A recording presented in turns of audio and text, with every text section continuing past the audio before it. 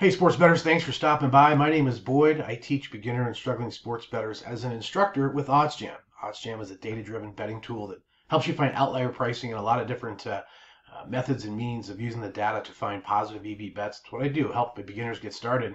Today's video is all about that. How do you develop your own betting strategy from scratch, just getting started? How would you approach that? How would you attack that so you know that you're onto something that's very, very valuable and helpful to make money, rinse, repeat over the different times of the season. So let's take a look. All right, guys, before we jump into the video today on strategies, I want to remind you there's a scorecard app. It's a quiz, a 25-question quiz that you can take in the link down below, and then it will immediately send you your score and your ranking to kind of give you an idea of where you stand in understanding the sports betting knowledges, probabilities, markets, different betting tools, all the things you need to understand clearly to profit and succeed. So it's kind of a cool way to give yourself an assessment to see where you stand. And certainly after that, if you want to contact me, do a free one-on-one consultation to learn more about getting you elevated and educated in sports betting with a bet plan, with a profit plan, with all the tools, some strategies. That's what I'm here for. I'm an instructor with OddsJam. We try to help out all the different users, new users, beginners, struggling people, whatever the case. So happy to help that, and kind of some cool things to start off that process with.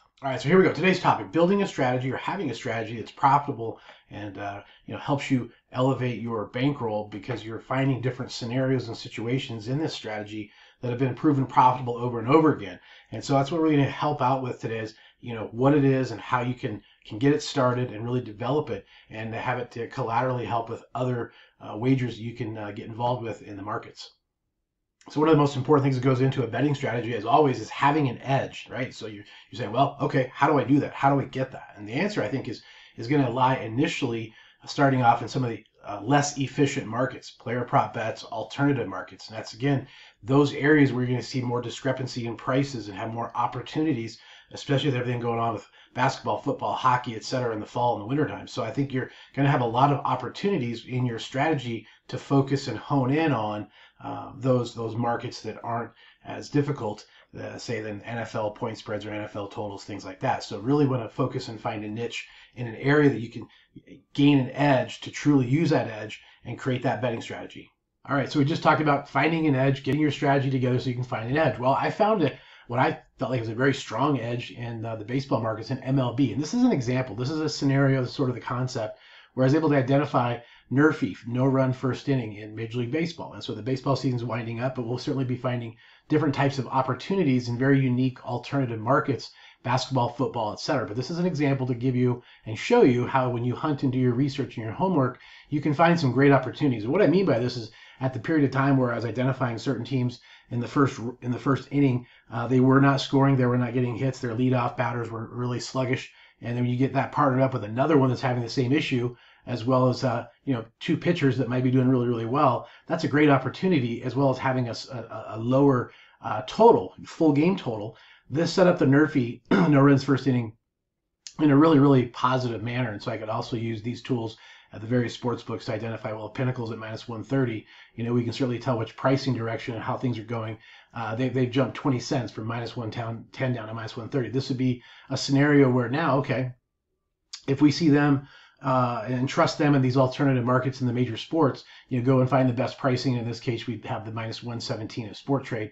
Again, Sport Trade's a betting exchange in Colorado, Arizona, New Jersey, and Iowa. And I do have the links for that if you're interested in going with them. It's a wonderful tool to use, wonderful sports betting exchange. But again, you're going to go and see the value that if the probability, the implied probability here is so much significantly different than the real life probability. The real life probability is probably 75% they're not going to score a run in the first inning, and you're getting it at minus 117 odds. So that's how you gain an edge and an advantage. And you can put together these niche these niche bets, I would call them, anytime touchdown scored, first team score in basketball. So you're looking at some interesting markets. And OddsJam does a really good job of giving you all the markets for all those different types of things you can look up and get into. This, of course, is showing you some baseball ones, but you'll be able to get into the NBA, the basketball, the NFL, so forth and so on, with all of these different types of alternative markets, whether it's a player prop market or whether it's other types of alternative lines. So I highly recommend searching there first and using some other data that you feel comfortable with that supports your decisions and how you structure these alt line value betting strategies.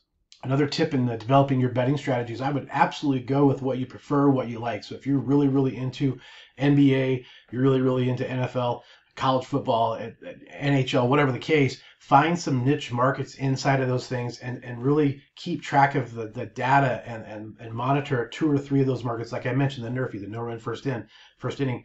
I could look at a line, look at a team and know if they were a team that, scored a lot of runs out of the gate early or if they did not. So it helped me gather the information, and using the OddsJam tools. The OddsJam tools are going to give you that insight, having all of that baked into the price, right? So if you think you're onto a new edge or a new avenue of calculating some certain things, it's already baked into the price. The odds makers know that. It's there. But I think getting familiar with those niche markets and know if something may be overpriced or underpriced based on what you've been seeing, because you've been tracking it like a hawk, is really going to help you further develop those strategies that you can really get into and use them to your advantage in whatever direction. So go with what you know. A couple more pieces of advice here if you're developing a betting strategy is, one, do your homework, put in the time, put in the research, and really try to search for those markets that maybe the majority of the population is not into a lot, right? So you want to explore these markets and explore these areas in the area that you like, in the area that you know and that you follow. And so certainly, again, using the OddsJam tools, the OddsJam data is going to help you with finding some of those key things that you can really have an edge, have a strategy that provides that edge, and take advantage of that pricing over and over again.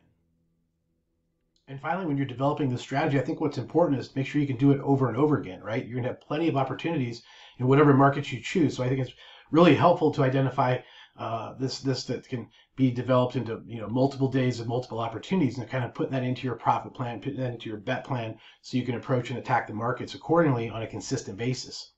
All right, there we go. There's some tips and some details I think you can incorporate right away into your betting practices. Again, if you have any questions, hit me up. We'll do a quick conference call, chat with you about your scenario, where you're located. I welcome that. We'll have a link down below if you ever want to schedule a call with Boyd. Please do so. That's what I'm here for. Here to try to educate and elevate you to understand how to use all the information with the data-driven tools at OddsJam and put that into an organized, structured plan so you can have an easier, faster time to succeed and mathematically profit. So that's what it's all about. Hopefully these tips are really helpful. Have more videos here at the channel if you want to brush up and bone up a little bit on the sports betting education. Appreciate you stopping by.